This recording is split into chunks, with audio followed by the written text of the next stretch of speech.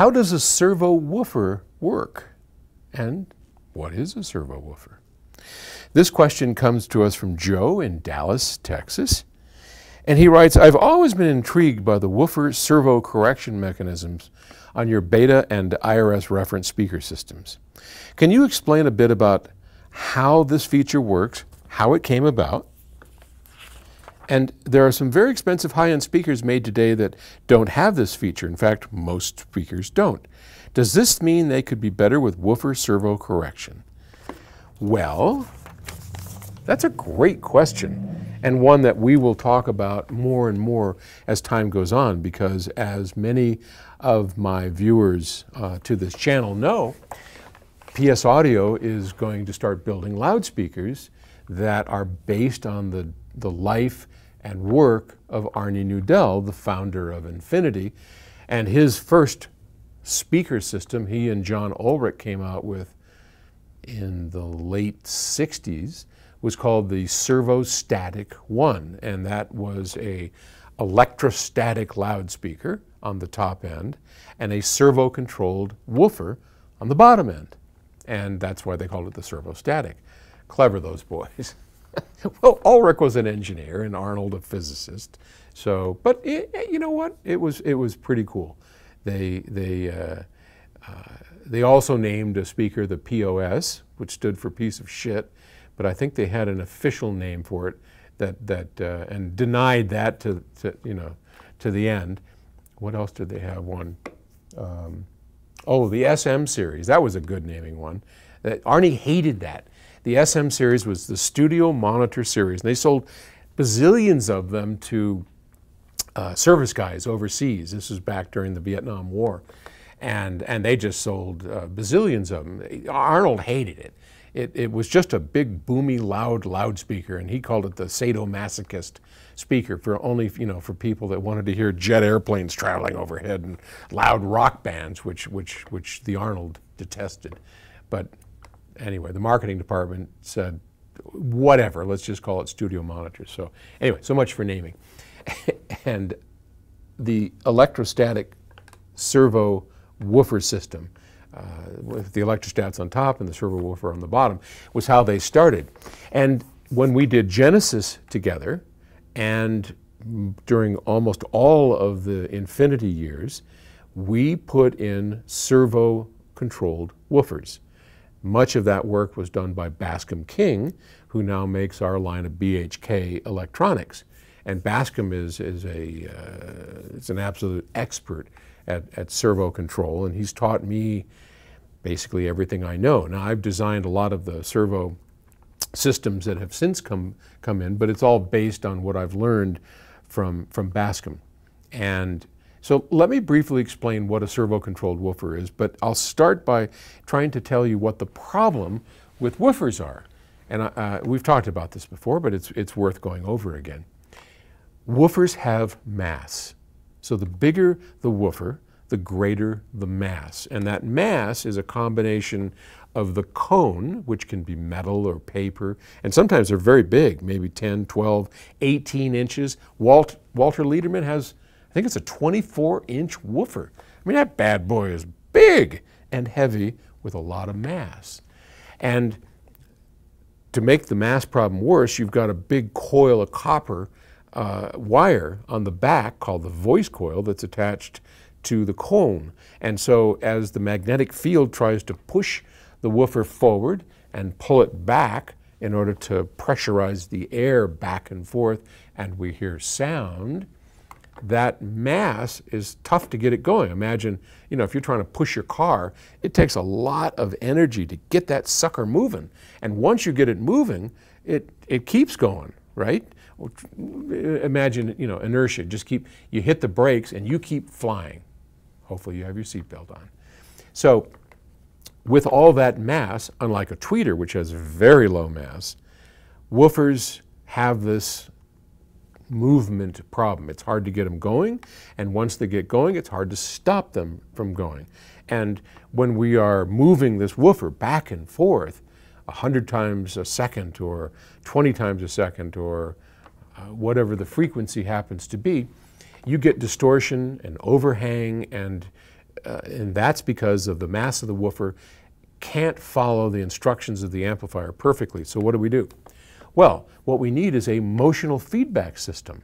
And an emotional feedback system is a way of measuring on a real-time basis what the cone is doing and comparing that to what the amplifier is telling it to do. And then you make a correction signal. So that's what a servo woofer is. Now, how does it actually work? Well, there are a number of ways to do it, but the way that we do it is, I believe, the best, and it uses an accelerometer.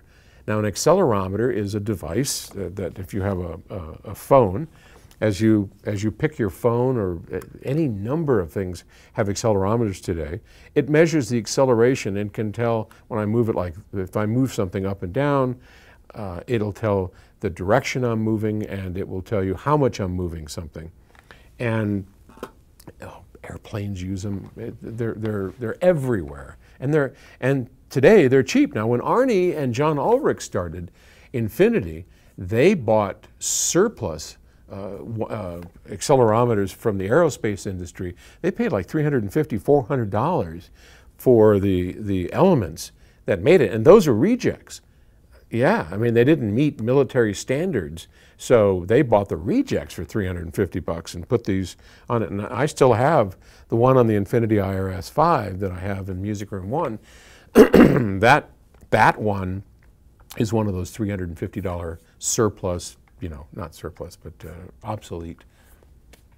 Didn't measure properly. I'll get it. Over the years, accelerometer, I mean, you can't have a $350 accelerometer in a $99 phone. So over the years, accelerometers have become very, very low cost. They're built in on chips. There's, dime a dozen, right? So we use something that is a little different, and this is something that Bascom came up with in the first place, which is a piezoelectric element. So a piezoelectric element is a piece of barium titanate barium titanate is like a coating, a type of material that is placed over on a brass quarter. Just picture a very thin sheet of round brass with 2 layers of barium titanate on each side and a wire attached to it. And the piezo action of this is, as you flex a piezo crystal or any kind of piezo element, it creates a voltage that is proportional to the amount of movement. Now imagine that this round quarter is attached to the voice coil, and very simply, as the woofer moves back and forth, it flexes the piezoelectric element. And I think this piezo element that we use is like $2, $1.50. It's pretty cheap. Then we take that and we hook it up to a complex set of electronics, but they're easy to understand what they do. Basically, it goes into what we call a difference amplifier.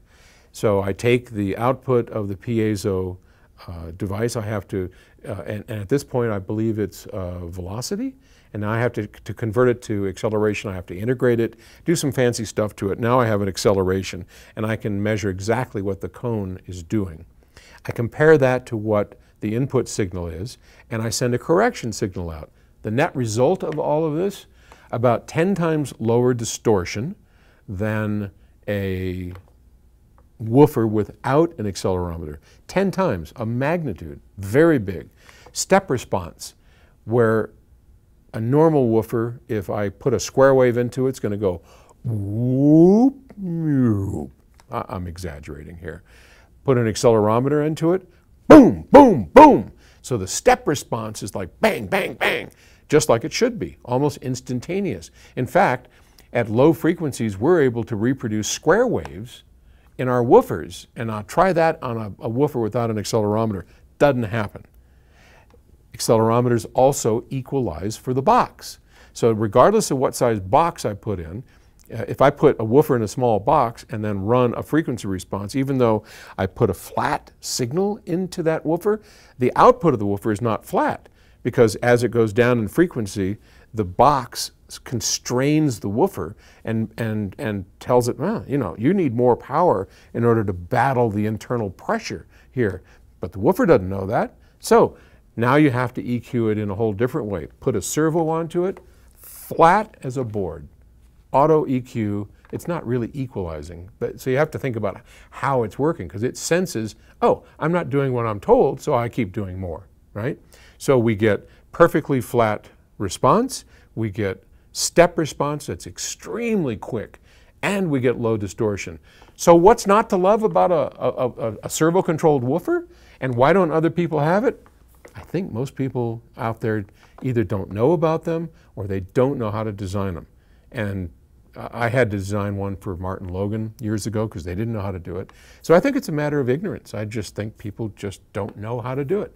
But we will. So the new PS Audio Arnie Nudell series of speakers will be completely servo controlled on the woofers, and you'll see. All right, thanks.